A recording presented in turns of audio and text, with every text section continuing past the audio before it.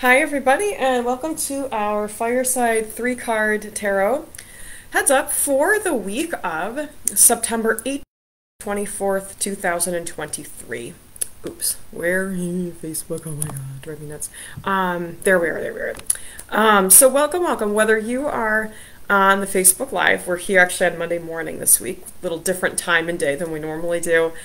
So whether you're catching us live or the replay, whether that's Facebook or YouTube or my website, wherever, just know that this video is finding you exactly when it's meant to find you, to give you exactly what it is that you need to hear right now from your deceased loved ones, angels, and spirit guides.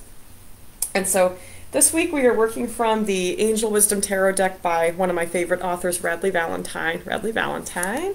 And so I'm going to show you the cards, give you that time to kind of tune into your own intuition and really see where you're drawn, what speaks to you, what really, where are you drawn the most. So here is card number one. It's card number one. Here is card number two. Here is card number three. So while I'm giving you a little bit of time to just like really feel into your intuition, that kind of thing, I just want to put out a big thank you to the people who attended the message circle last night, Sunday evening. It was a wonderful circle, really high vibration, and just some amazing messages that came through. Keep your eyes open for new things developing. I'm going to be at the Mind Body Soul Expo in December, so I'll be putting out heads up about that as we get closer.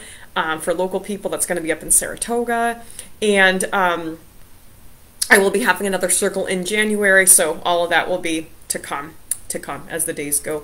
So without any further ado, let's have a look at card number one from our Angel Wisdom Tarot deck.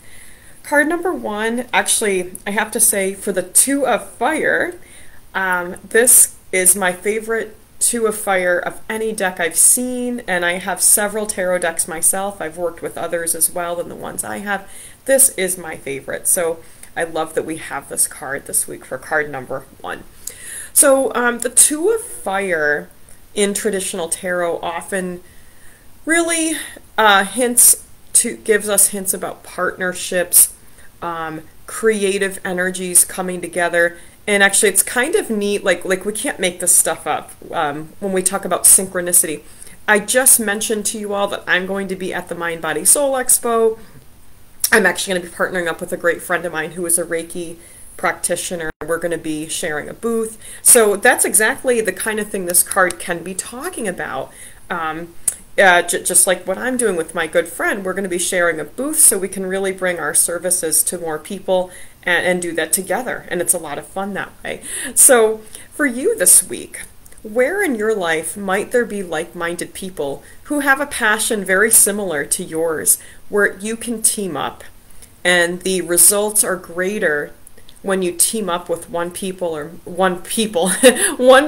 or more than one person, and so the results are greater than even if you were just, let's say you were to total up the results of each person working individually, that total output, those results are greater by people teaming up and working together. So where could there be a partnership on the horizon for you?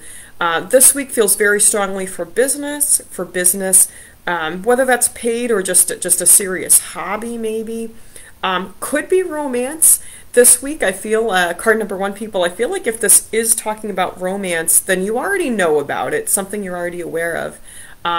But for those of you that if I were to say romance, you're going, no, I don't think that's me, then if that's the case for you this week, my strong sense here is that this is really talking about shared goals, shared passions, things that are fun. Like, again, great example, my friend and I are going to be teaming up at the Mind Body Soul Expo. And for both of us, it's a business that we both do. We get paid for it, but we do it because we love it and we enjoy it. So it's fun for us too.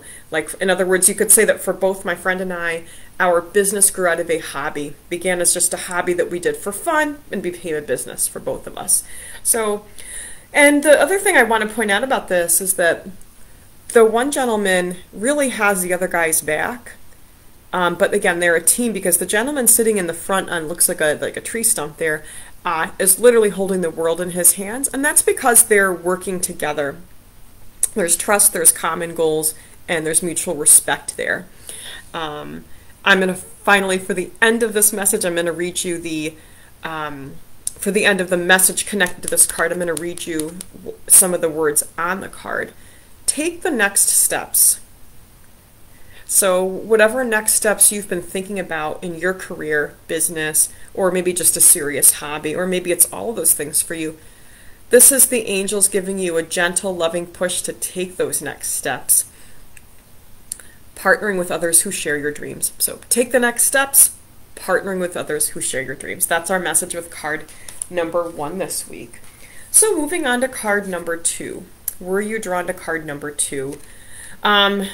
We've got our 8 of Swords, and before we get into the message with this, the first thing I really find myself saying a lot when I work with this deck of cards is that whenever we have a card from the suit of swords from this particular card deck, we are looking at a softer energy than we traditionally see when we're in the suit of swords. So what I mean by that is that if you think of the traditional meaning of the 8 of Swords, it's still here. In other words, the author and illustrator paid homage to that, but we're looking at a softened energy. So thinking about our traditional 8 of Swords, we often are talking about a message of, geez, you're only holding the chains over your own hands. Just come on, remove the chains, remove your own blindfold. Now, what I love about this, and again, I just love what the author and illustrator have done with this deck, this woman is beginning to remove her own blindfold, and she's beginning to see that the sword, the gate is already open, and the sword is hers. In other words, she might not even need it, but no one is holding a sword up to her as a control mechanism. No, she's taking a peek. That's her sword. It's there if she needs it. And she's beginning to see this. In other words, she's not behind that blindfold, afraid to take it off, but she's taking the first steps, which is smart. You know, if you, card number 2 people, feel as if you've been putting your toes in the water for a long time, maybe it's not necessarily that you have held yourself back from taking action, but maybe you've been taking calculated risks. Maybe you've been cautious for good reasons, and you're beginning to take off that blindfold. In other words, you can see what you didn't see before. You're ready to pick up that sword if you need it and come right out of that gate for whatever you're going to be doing. This card is especially relevant right now with that message, with planets beginning to go direct. Mercury is out of retrograde and has been for a few days now, so we're going to be out of the post-shadow of Mercury. Venus is now direct. There is another planet that's going retrograde. I'm going to check what that is really quick, because for some folks, I just have to remember which planet we're talking about, which is why I'm going to check. For some folks, that's actually going to be a good thing. And what I mean by that is that this planet, I just have to see which one it is, for some folks, isn't going to mean slowed down communication and feeling like you're pedaling backwards. It's not going to mean that. It would be, oh, and we'll talk about Saturn in a moment too. Saturn is retrograde from June 18th to November 4th. We'll get to Saturn in just a little bit. Jupiter, my apologies, Jupiter just went retrograde a couple weeks ago. I want to mention, in connection to our 8 of Swords, where we have this situation where we have been peeking under the blindfold, being able to see what we couldn't see before. With Jupiter going retrograde, there are some situations where Jupiter being retrograde means that our male energies are sort of dampened down. That's going to be a huge advantage to us right now because we're coming off of a Venus retrograde. In fact, I want to say it could have been the same day or one day different that Venus went direct and Jupiter went retrograde. That's actually great because Venus is the planet of love. And so if you think about Venus being retrograde, that could cause us to question our decisions, to be unsure about love. Jupiter is a male energy which tends to get maybe hot and aggressive when it's threatened. So Jupiter going retrograde is going to have the effect to slow us down in a good way, to encourage us to think before we act, to not make impulsive decisions when it comes to love and relationships. And so if we think about all of that, combined with our 8 of Swords, which is this character here beginning to really see things and be ready to take action, that's exactly where you should be, card number 2 people. You should be taking those initial steps to taking action, not acting impulsively. So card number 2, people, you're exactly where you should be, even if it doesn't feel that way. Even if it feels like you've been pedaling backwards, you haven't been, okay? With all of that in mind, let's look at card number 3, and we'll also talk a little bit about Saturn. So I love card number 3, and in fact, I'm personally really happy that the angels saved this card for last, because it's, I think, the most positive card we've got this week. We have the Ace of Earth. I especially, again, this is another one of those cards that this is my favorite of all time of any deck, and I have a lot of decks that I really like and love and respect. I like this because she's following the yellow brick road, and so many people that I know, in fact everyone I know, has seen The Wizard of Oz. We're going to say follow the yellow brick road, and we're going to think of the yellow brick road as like the road to everything we want. And card number 3, people, and anyone who resonates with this message, that's exactly what you're doing. You have taken the first steps on your yellow brick road. You've got your bunny, or in my case, it's a hamster, a snake, and 2 cats. You've got your trusted animal or animals with you on your journey. You've got the books that you need. And sometimes your books could be YouTube videos, that's what I use, or blogs, or just any source of information from reliable experts, reliable content. You've got those advantages on this journey that you're embarking on. Card number 3, people, you are supported, and it's just magical. Look at the beautiful foliage that you're going to see along your path, and look at your destination. I love the way this card is designed, because that could, certainly could be a castle, but that could be a government building. That could be a big office building. It's beautiful if it is. I mean, personally, I don't work in an office, but if I was going to work in an office, that's the kind I'd want to work in. So the message here, card number 3, people, is that wherever you're going, this path that you've started, you've entered your yellow brick road, and you're going to get to Oz. Whatever your Oz is, only you're going to stay there, because there's actually no place like this home where you're going. You're in it for the long haul. Card number 3, people, you have chosen wisely. You have done your due diligence, and you may feel like you're just starting out, but the truth is you've been preparing this for a very, very long, preparing for this, I should say, for a very, very long time. And finally, the archangel that's connected to this card, and I'm drawn to say this is Raziel, which is really cool, in fact, because Raziel just last evening came through at my circle as one of the angels. Call on Archangel Raziel, card number 3, people. I will give an archangel for the other 2 cards in case some of you listening are going, well, I want mine. I'll do that at the very end. Before we do, I just want to briefly talk about Saturn. Saturn being retrograde, what that's done for most people, if not everyone, is cause us to have much more confusion than we typically would have about our career path and where we're going.